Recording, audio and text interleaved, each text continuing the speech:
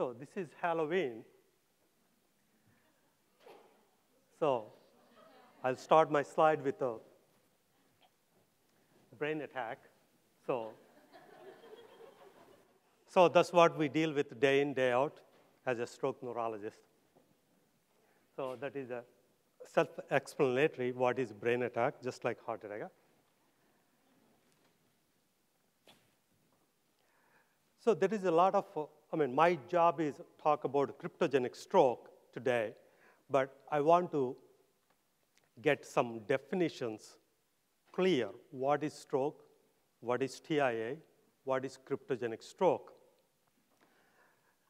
CNS infarction is defined as brain, spinal cord, and or retinal cell death attributable to ischemia.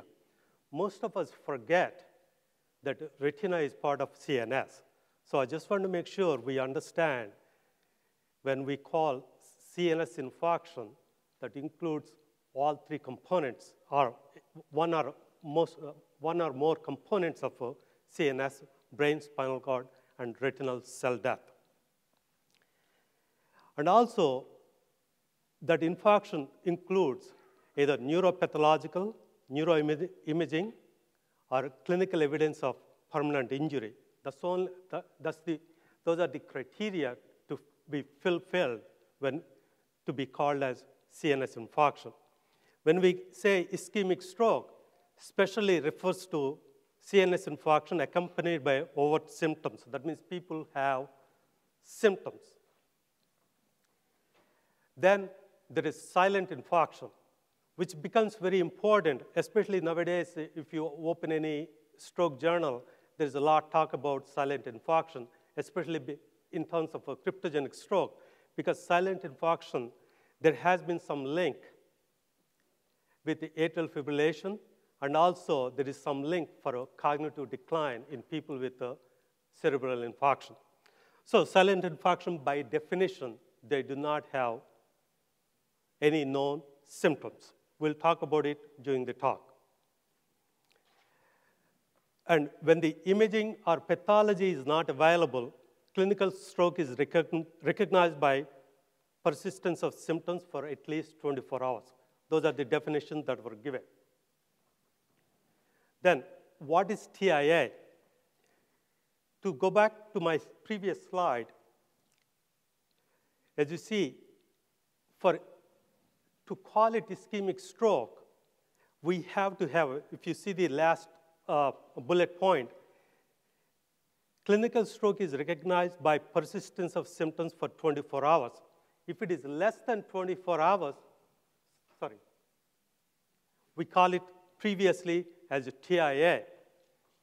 But there is a new tissue-based definition that transient episode of neurological dysfunction caused by focal brain, spinal cord, or retinal ischemia without acute infarction.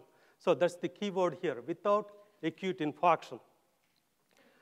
We had several instances where we think the patient had TIA because, I'll give you an example. A 60-year-old person comes into the emergency room with aphasia and right hemiparesis. Say an hour later, the deficit completely clears. So at that stage, do we call it stroke, ischemic stroke, or TIA? The reason I'm bringing up is when people say TIA, they don't pay really attention to the individual. Oh, it's just TIA, it clears up and they're okay. But in my opinion, TIA is the window of opportunity for keep the patients well, because by definition, TIA, already the deficit has cleared. In this example, aphasia and right hemiparesis has cleared. So that patient would benefit from whatever we do for that individual evaluation and instituting the secondary stroke prevention. So in this particular example, this patient has cleared, so in 60 minutes, for example, and whether we call TIA or stroke, here the definition clarifies it has to be without acute infarction. Then that brings up the issue, how do we know the patient had acute infarction or not? Again, if we did just the CT of the head, probably we are not likely to find the acute infarction. As opposed to if we use the modern technology, MRI with the diffusion-weighted imaging, we are likely to see a diffusion deficit. In that case, probably that should be called as an acute stroke. So this particular definition, the second definition, is extremely important. And when we demonstrate, not only for a patient's sake, and also for adherence of the treatment, and also to give the emphasis to the individual and the treating healthcare providers that it is not just the TIA, it is actually stroke that actually brings the patient to the hospital, and also they pay more attention to the secondary stroke prevention, ultimately better outcome. As opposed to even TIA, even there is no acute infarction, still the mechanism is safe, but however, we don't, generally speaking, pay attention. So TIA and the stroke are, in my opinion, both the same mechanism, but the terminology is somewhat different, but we should pay very, very good attention to TIAs and treat the same way that we address acute stroke. Why stroke is important? We all know in this room, when we have treated people with a stroke, it's not only for the individual, it is also for the family, society. It's a big burden if there is a deficit. And also, as we all know, that a stroke is the leading cause of disability, not only in the United States, in the entire world. And also, the deficits depend on the age, profile, social status of the patient, and also, importantly, the age. If the patient is younger, they're likely to have more impact on the community. We have scores of examples. I just saw a gentleman yesterday. He was being treated for a dissection, 42-year-old plumber, and he's aphasic and right hemiparetic. So now he can't go to work. And this is a patient, even though the dissection has healed, still he can't go to his previous job, thereby affecting his family. And also he has young children, so they are going to be affected as well. So the impact is significant. So coming to the classification of stroke or mechanisms of stroke, we all know this is based on the TOAST classification. If you break them into, mind you, this TOAST classification has been in vogue for many, many years. 20 to 30% is atherothrombotic, 20% cardioembolic, 15 to 20 is a small vessel or lacunar, 5 to 10% is uncommon. But look at the other one. We don't know about 25 to 30% based on this or cryptogenic. So what is cryptogenic stroke? So we understand ischemic stroke affects brain, spinal cord, and retinal. And also there are different mechanisms, atherothrombotic, basically carotid stenosis, for example, or intracranial stenosis, intra or extracranial stenosis. Then the cardioembolic, originating from the heart. And then we have small vessel disease, mostly with the hypertension, diabetes. That is usually they have the risk factors. And then unknown, or some special etiology like antiphospholipid antibody or some unusual causes like a dissection. That's only a small proportion of the patients. Then we have 30% up to cryptogenic. So what is cryptogenic? Cryptogenic stroke generally refers to a stroke for which there is no specific attributable cause after comprehensive evaluation for the most common causes. That is the definition given by that. So what does it include? That include extensive cardiac, vascular, hematological and serological evaluation, or there may be incomplete evaluation, or evidence of more than one competing cause. For example, if there is a patient, say, a 65 or 70-year-old gentleman who has a, say, moderate to severe degree of carotid stenosis and also has atrial fibrillation, or to make it a little bit complicated, has a PFO.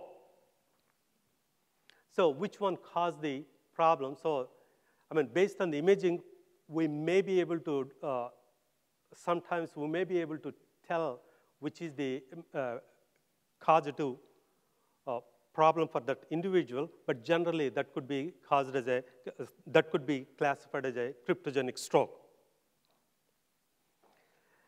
So again, when do you call cryptogenic? As for the definition, we have to have extensive cardiovascular, hematological, and serological evaluation. But some authorities say, in terms of cardiovascular evaluation, transthoracic echocardiogram is enough.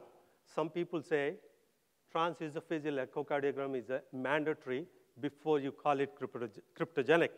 In any which case, my view is a patient needs to get what they need. Say, if you do not get a reasonable explanation for the ischemic stroke that you are treating, then obviously the other treatment, other investigation need to be done to find out the cause. But this issue of TE becomes a problem when the resources are not available. In certain hospitals, TE is not readily available because of the services that are not offered. Obviously, that patient is called cryptogenic. In certain big hospitals, TE is routinely done as part of the stroke evaluation. Probably their rate of detection is quite high, and their percentage from their data bank, the percentage of cryptogenic would be somewhat lower. According to the Crystal AF study that was published recently, in their study, the cryptogenic stroke was defined as the patient should have at least MRI or CT, 12-lead EKG, 24-hour ECG monitoring or Holter monitoring as an outpatient. And as you see, transesophageal echocardiogram is a must before calling it a cryptogenic stroke, and also CTA or MRA or conventional angiography to make sure that there is no extracranial or intracranial stenosis. And also in people with under 55 must have prothrombotic state evaluation. So that means a hypercoagulable workup. So when all this is satisfied, they call it a cryptogenic stroke.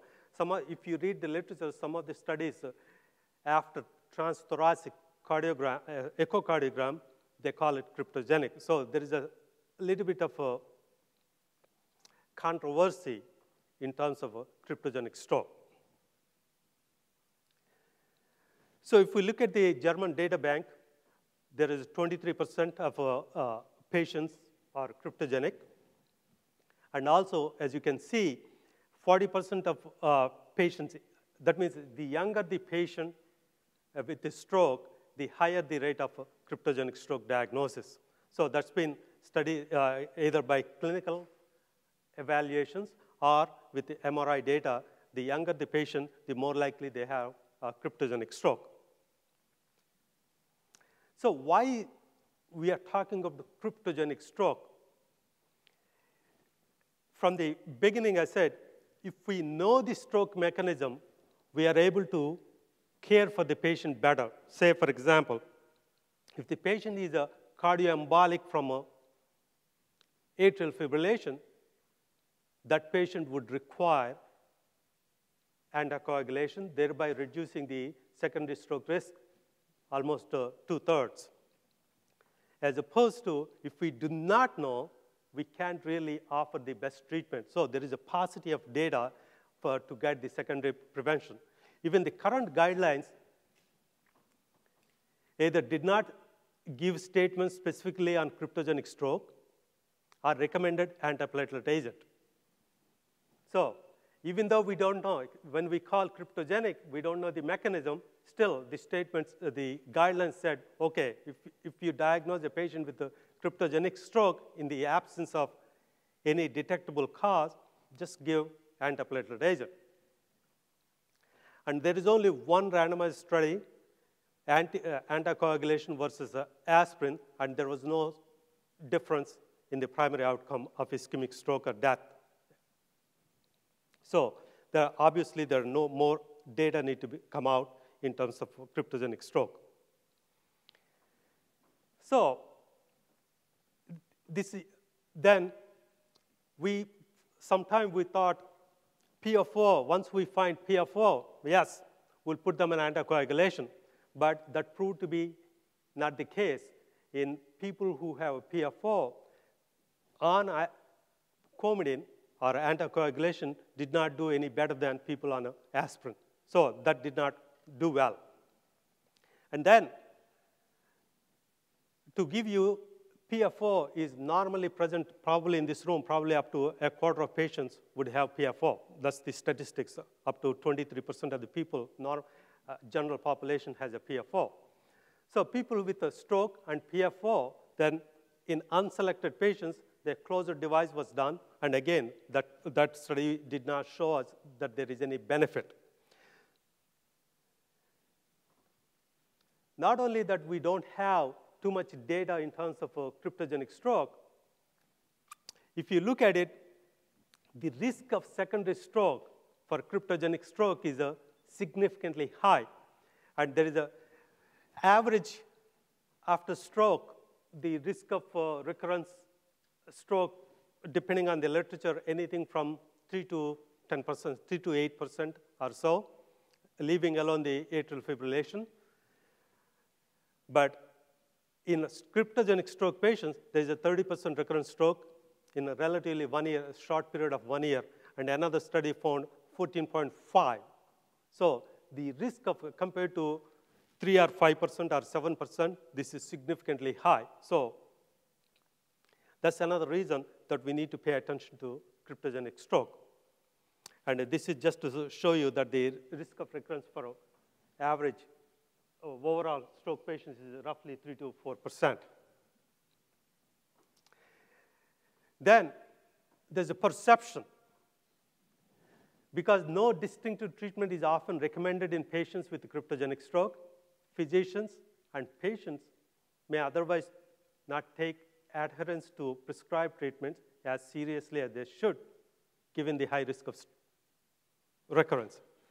So even though we don't have data, we don't have treatments, and then even whatever the treatment that is given, patients do not take that seriously. So in every sphere, cryptogenic stroke is not very good once we make that diagnosis.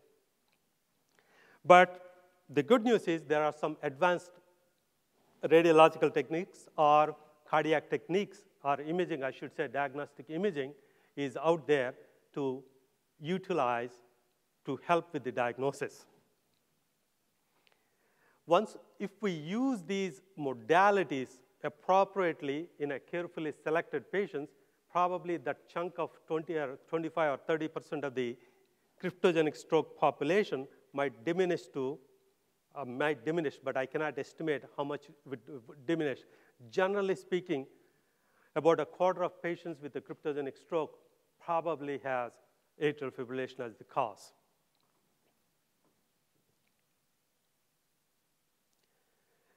So what are the challenges with the cryptogenic stroke? So imagine a patient with an ischemic stroke, and we evaluate, and all we find is, say, if I'm just giving out this number, say 50% or 55% stenosis of the ipsilateral carotids or intracranial vessel. So there's a plaque, but we normally do not consider plaque 40 or 50% as the definitive cause for a stroke.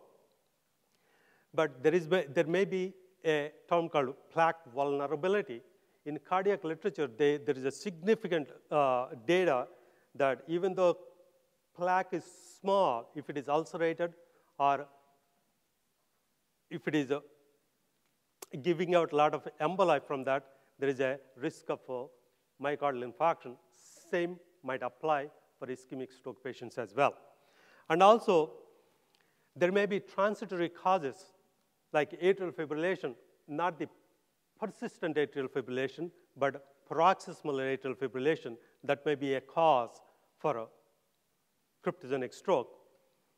The other example I can give you is recently I saw a 50-year-old woman that came to the hospital with a 2-day history of headache, and she basically has only sensory symptoms on the one side. And she did have a small thalamic stroke, I believe, small stroke, and not a thalamic stroke. She had a small hemispheric stroke, but she was found to have, we thought it was a dissection in the carotid artery. She's only 50. She was discharged home on anticoagulation. A week later, she came back, and we repeated, because of the similar symptoms again, and we repeated the same studies, and whatever we thought the dissection that has completely resolved, that gives me idea that this may be a vasospasm. Vasospasm can cause a stroke. So there's transitory causes that need to be evaluated. Sometimes we don't inadequate evaluation or ignore identification of cause in the absence of common conditions such as AF and carotid stenosis. Say, we did not find carotid stenosis or AF. That means the patient has no other disease, and patient may have factor V Leiden for all practical purposes, or patient could have lupus anticoagulant. So these are the things that need to be evaluated. So what are the different advanced technology that we can use? First of all, carotid duplex or neurovascular ultrasound. When I mean to say neurovascular ultrasound, there's a carotid duplex and a transcranial Doppler. So both technologies can be used to help in a carotid plaque to see whether there's really a problematic plaque or a vulnerable plaque or not. That way, actually, the transcranial Doppler can give us how many emboli are going into the brain. So that information would be valuable in certain patients. So a combination of carotid duplex and transcranial Doppler evaluations would be very, very helpful in certain patients. And also, there's the MRI techniques. The wall imaging technology is coming into vogue, and that may actually more than this film is more, we can see better.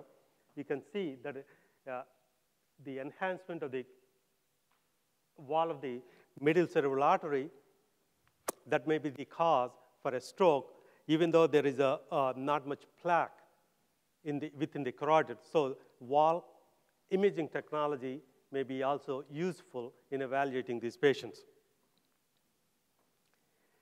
Then the problem with the transitory causes, especially paroxysmal atrial fibrillation, is when we take history, we need to be careful, and that will give us some insight into whether the patient has atrial fibrillation or not. Otherwise, there is a cardiac imaging technology now that the left atrial morphology apparently has a higher, certain types of morphology has a higher incidence of stroke or embolism.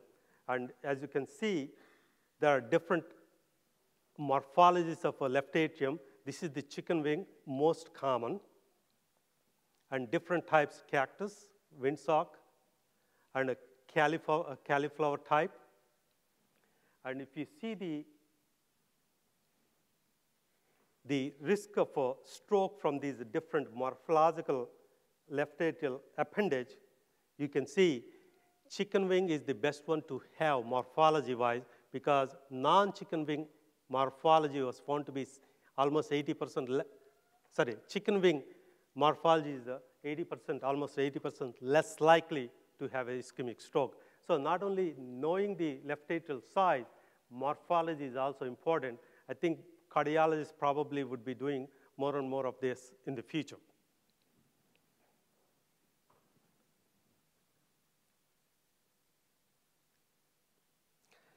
Then this transitory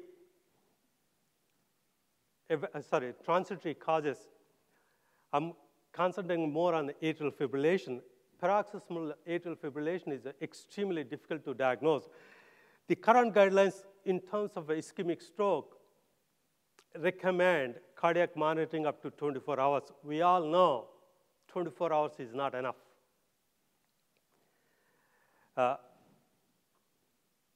Then once the patient is discharged from the hospital, if the patient get cardiac monitoring in the hospital, usually they go on the Holter monitor for 3 to 5 days or sometimes 7 days. But again, the detection rates are variable in terms of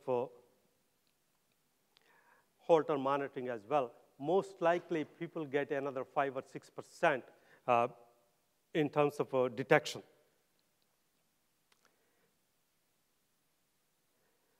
So just to illustrate the point of how much it takes to detect paroxysmal atrial fibrillation, I thought I would present this case.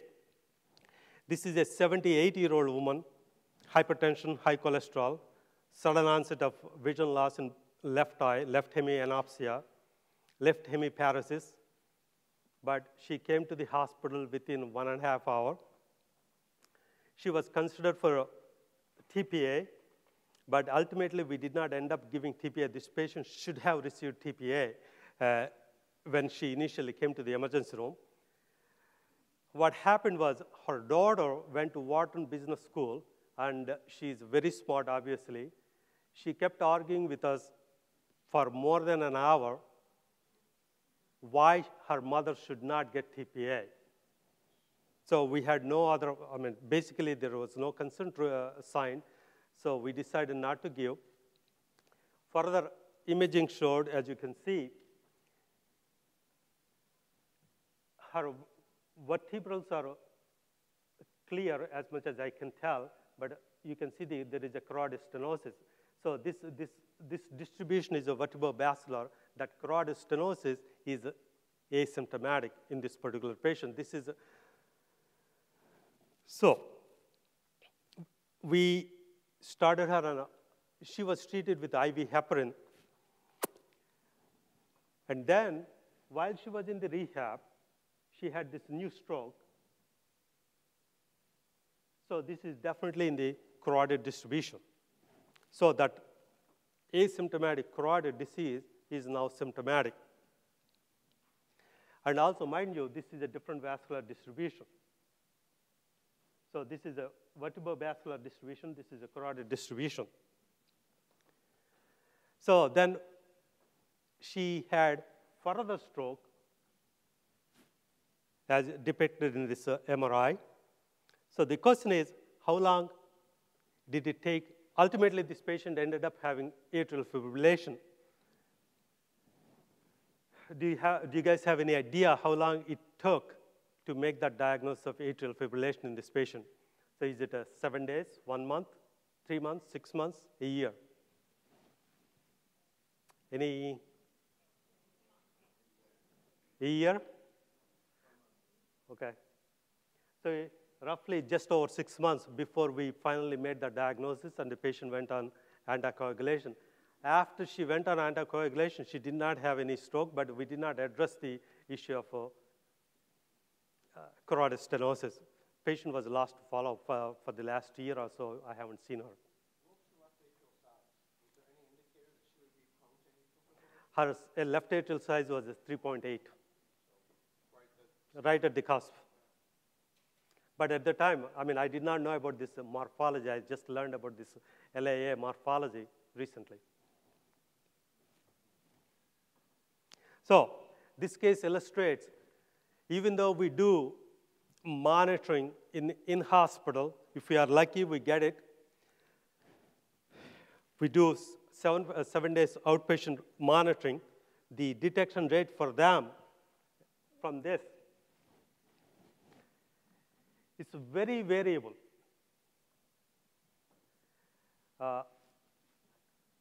Again, these patients, as I said earlier in the talk, it depends on how we select our patients. Some of the studies in this chart are done without prior TEE. Some studies are done after TEE. So studies that were done, generally speaking, studies that were done without TEE showed higher prevalence of atrial fibrillation. Studies done with the TEE, after TEE, showed somewhat lesser. So that tells us something, that TEE is crucial, or is one of the important diagnostic tools that is generally available in many, many hospitals, should be used. Either it detects aortic arch atheroma, but not all aortic arch atheromas are culprits for stroke. Obviously, there are greater than 4 millimeters and also thicker size and mobile plaques and all these different things that go on. And also, as Dr. Malik was mentioning about left atrial size, that's very, very important. Usually 4 millimeters and higher seems to be, 4 millimeters seems to be the cutoff. Sorry.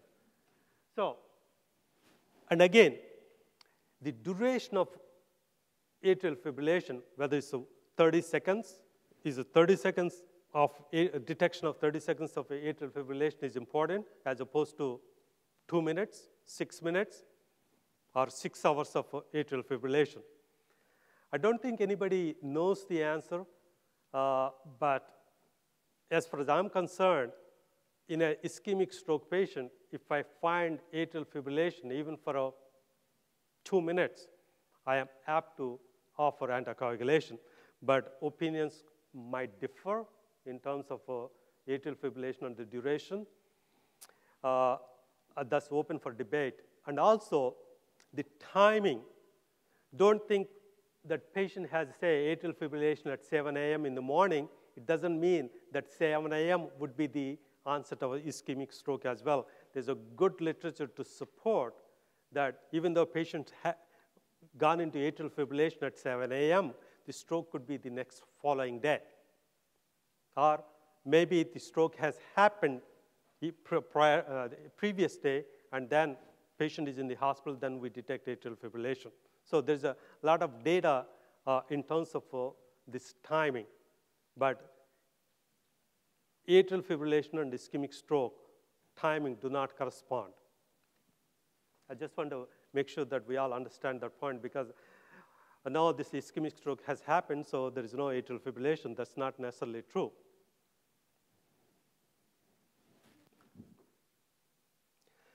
So there is a newer technology in terms of monitoring. So we all familiar with EKG. We are familiar with the Holter monitoring. We are familiar with MCOT technology, which is event monitor, that can extend the monitoring for about 28 days. But the problem with that monitoring is people have to have wired, and there is a box that goes in, just like my microphone with a wire. But with this reveal, this is a subcutaneously implantable device, and the size is very small. Now, I mean, previously there is a reveal. Now it is a reveal link. It's actually, I think as you see in that picture, that's the actual size. And it can be actually injected under local into the subcutaneous area over the chest near the heart. And there is no wires. And basically, this transmits wirelessly to a central station. If patient actually feels something, he can alert the doctor or he can mark it, and the cardiologist office can download the information and analyze. So this is a nice technology. And the Crystal AF study basically showed that the detection rate is superior than control. Control is basically the EKG or Holter monitoring. And again, in this particular study, the people had transesophageal echocardiogram at a baseline. So these are already a screened population from average stroke patients. So these are,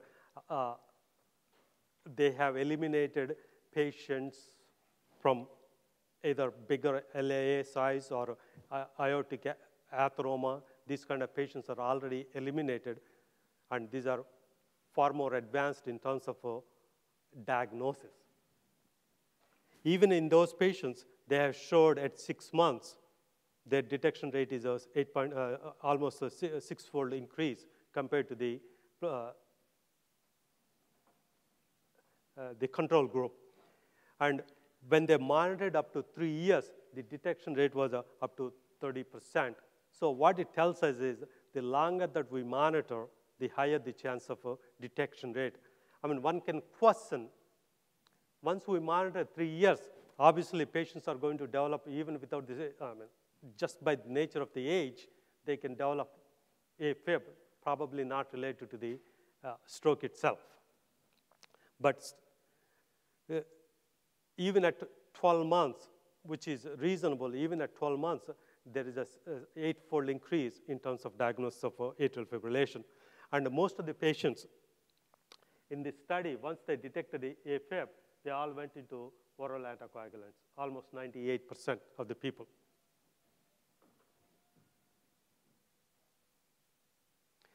So what are the risk factors for atrial fibrillation? The older the person is, the higher the chance of getting atrial fibrillation.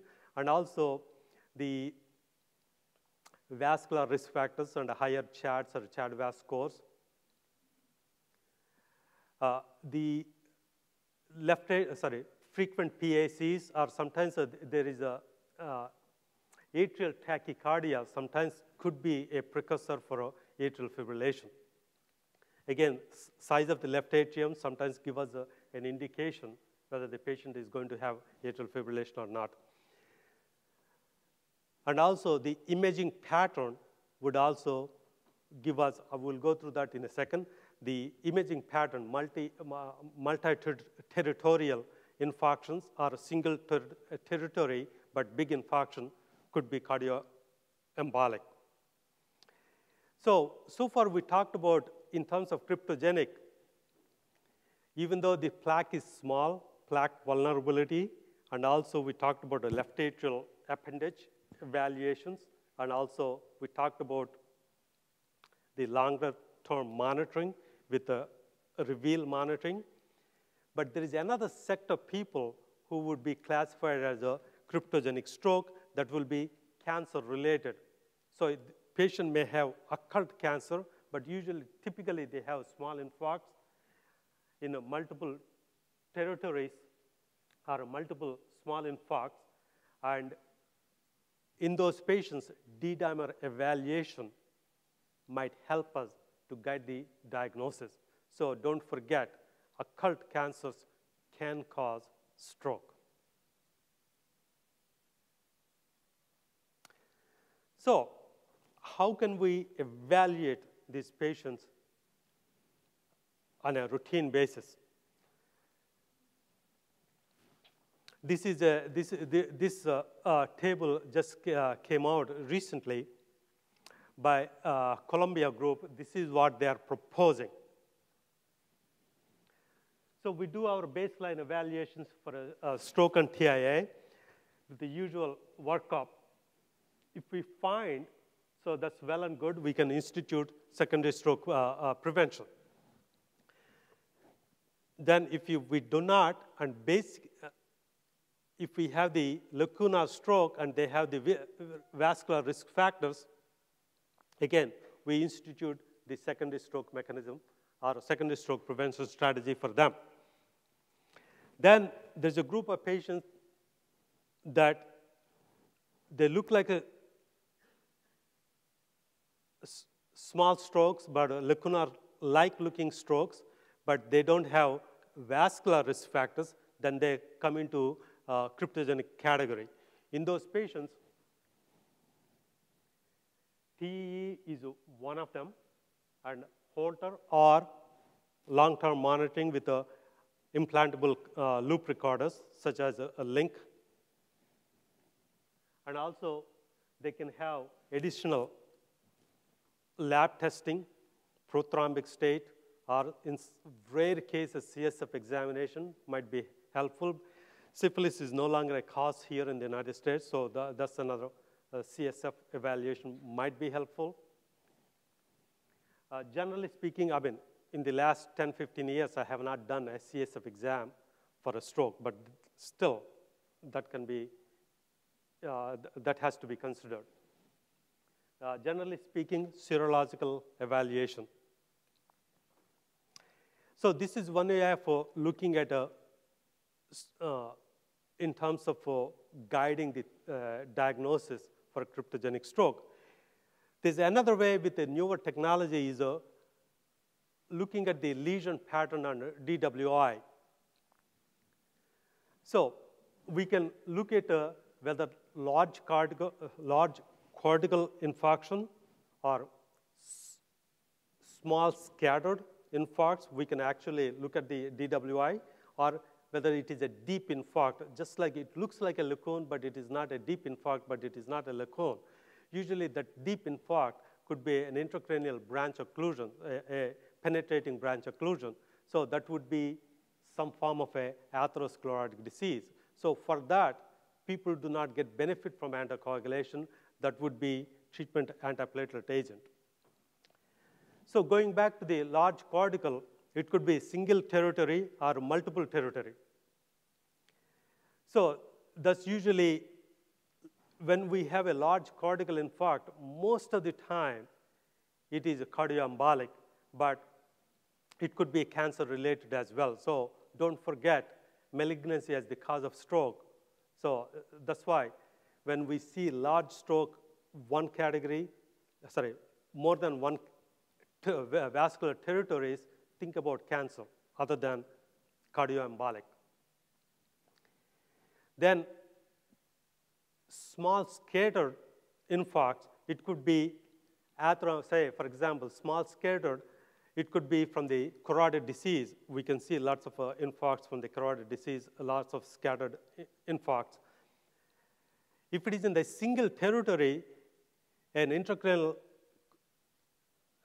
stenosis, intracranial arterial stenosis can cause small scattered infarcts. But if it is a multiple territory, again, cancer comes into play.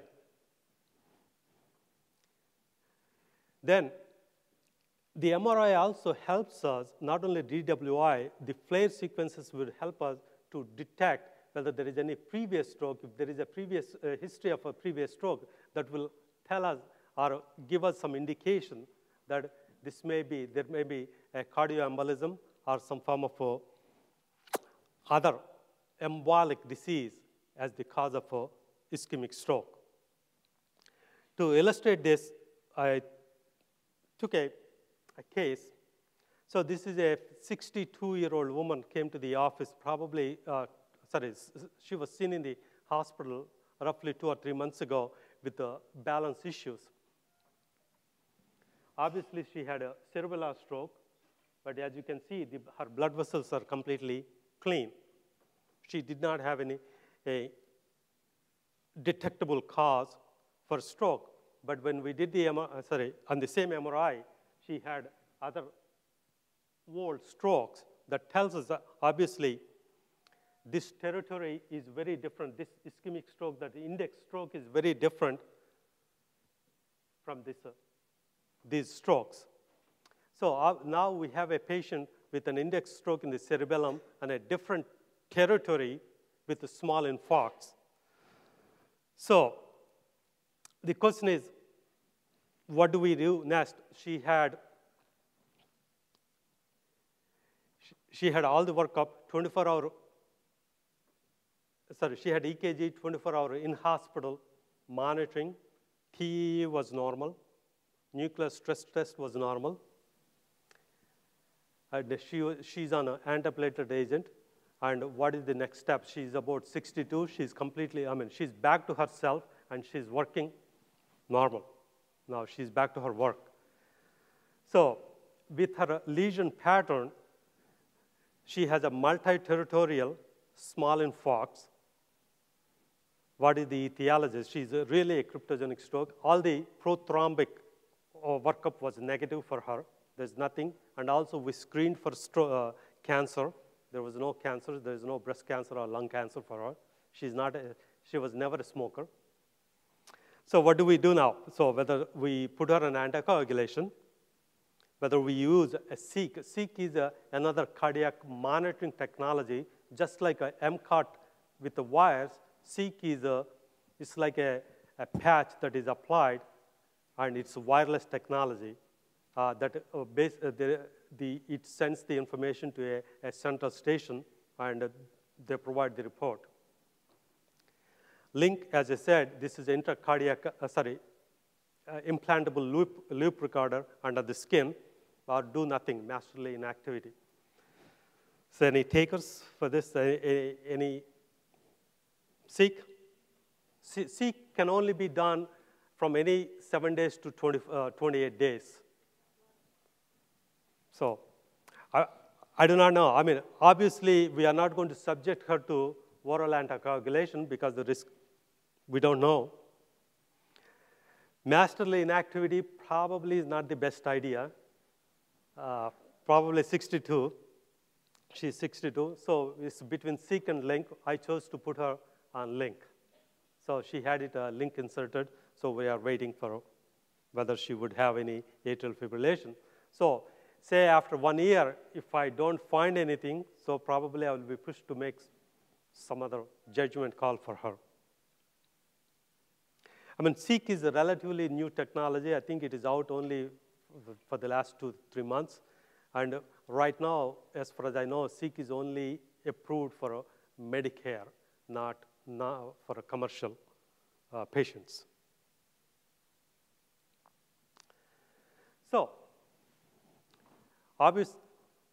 with these newer diagnostic techniques, we can say if we evaluate cryptogenic stroke patients, either MRI with a special attention to vessels, or left atrial appendage imaging, or use of existing technologies such as carotid, duplex and transcranial Doppler technology to our advantage with the bubble studies, or loop recorders or extended cardiac monitoring may give us some proportion of the patients. And also, some of the MRIs may help us to detect the branch occlusions intracranially, so that will also reduce some of the patients that go into the bucket of cryptogenic stroke. If we apply all these technologies, actually we can actually reduce the number of people that are diagnosed with the cryptogenic stroke to smaller number. So on the left side of the panel, you see the traditional TOAST classification: atherosclerotic, small arterial occlusion, cardioembolic, other causes, and cryptogenic. With the advanced imaging technologies, that the middle small arterial occlusion, the atherosclerotic disease can be atheroembolic from the atherosclerotic disease in the aorta, or aortoembolic or branch occlusive disease in the intracranial. So that section becomes bigger. And also, if you look at the cardioembolic, some patients will be diagnosed with a paroxysmal atrial fibrillation or paradoxical embolism. Ultimately, the cryptogenic population would be very small. Hopefully, all these patients would get appropriate secondary prevention strategies so that the risk of disability, risk of recurrence would be less. And so I think we had to use these technologies to our advantage. These are some of these existing technology, not necessarily newer technology. So I stop here, and I'm open for any questions.